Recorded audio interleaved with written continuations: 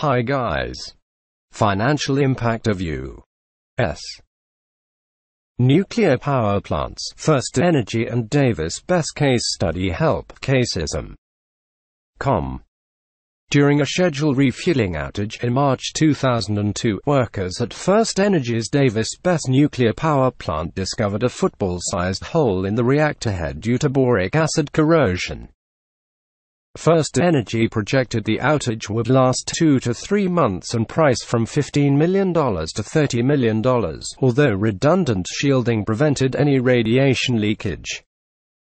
Instead, the outage lasted 26 months and cost $588.9 million.